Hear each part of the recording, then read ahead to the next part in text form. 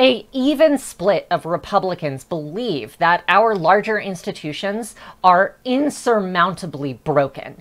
A large majority of Democrats do as well, with a third of those individuals saying that the system just doesn't work. In the absence of the trust of these systems, local governance is becoming more and more and more important. We care far more about our teachers and our business leaders, the people that we communicate and talk with on a daily basis. But people also continue to ignore it because all of the media attention that's focused on the national scale.